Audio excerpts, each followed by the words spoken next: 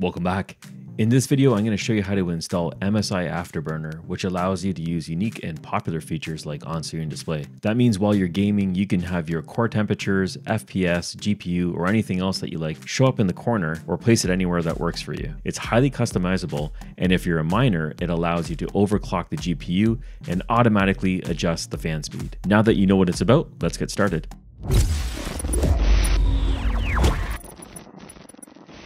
And here we are at the Windows 11 desktop. I'm just gonna open up my browser and I'm at the MSI download page for Afterburner. Now, this is the official URL that we have here. I'm gonna put this linked in the description below so you have quick and easy access to it. So I know that sometimes downloading from the website doesn't always work. The link fails and you can't get it. So what I'm gonna do, like I did last time, is I'm gonna put a backup copy on my blog. It's GEEKrar.com. So if you're having issues downloading it from the source, I'll also have a mirror copy of it, and I'll put a link for that in the description as well. So we're at the page and we're just going to click on download. It's about 50 megs in size, and this is going to go into my folder here, my downloads folder, and there it is. Minimize that.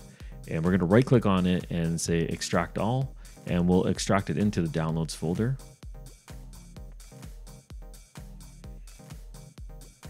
So this is the setup file for MSI Afterburner, and the version that we're installing is version 4.6.4. So we'll just right click on the setup file and say run as administrator, because we want to make sure that we have all the privileges of the computer to install it. When you get a prompt, just say yes to the prompt. And now we get to install and select the language.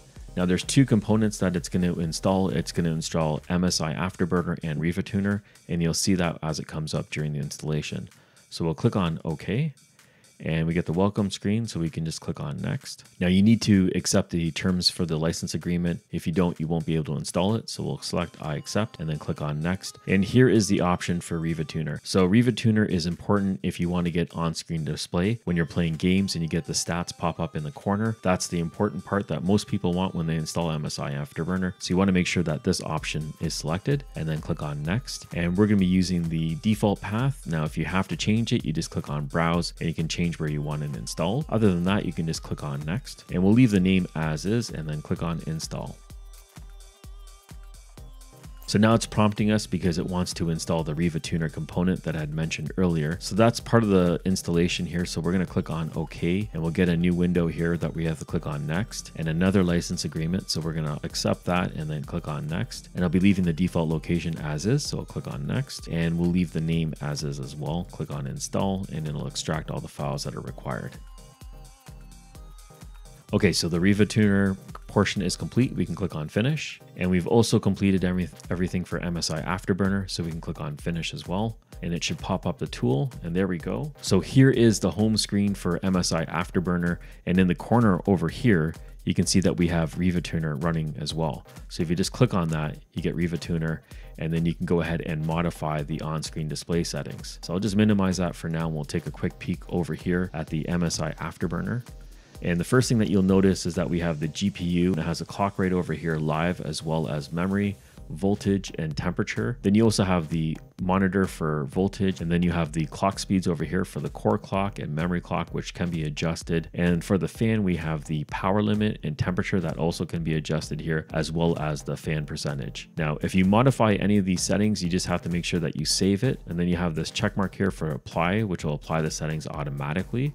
And if we go into the settings here, just so you have a quick peek of what's going on, under general, you have the options to, if you have more than one GPU, you'd be able to select it. I just have one right now. Then you can specify the settings that you want for each GPU you have installed. Under the fan tab, you can enable user-defined settings. So if you check this, you can automatically set the settings of what you'd like for the fan. I just leave mine on automatic. Monitoring, this is for Riva Tuner. Anything in here that has a check mark means it's enabled. But if you want it in your on-screen display, like memory usage, you just want to make sure that you check off this box right over here that says on-screen display, and then whenever Riva Tuner is running while you're gaming, it'll automatically show up. Over here for the on-screen display option, you can toggle on and off options for on-screen display, but if you click on the more button over here, you get the Riva Tuner that pops up, and then you can get very specific on what you want to do. So I'll close out of that. And under benchmarking, you can run your own benchmarking tests for it to record. You can set hotkeys here to start and record benchmarking. Screen capture, you also can set a hotkey for that as well. and then also the file type that you want to save it as, and then you can set the quality and the folder here. Then you also have video capture, profiles that you can save, so you can hop in and out of different profiles, and the user interface. The user interface is just basically changing the way it looks and feels, and they have a lot of preloaded skins here that you can select, and you can change the way it looks. If you don't like the default look, you can select anything in here that suits your style. So once you've changed everything that you need, you can just hit on apply and OK, and then it automatically will save those settings for you. So that's a quick peek for installing MSI Afterburner on a Windows 11 PC. If you're looking for me to go more in depth in any specific feature, let me know in the description below and I can expand more on that. There's a lot that you can do with this tool. So I just wanted to do a short tutorial about just installing it and getting it up and running. So if you thought this video was useful, please give me a thumbs up. And if you're looking for more tips and tutorials like this, please subscribe to the channel. Thank you for watching, and I'll catch you on the next one.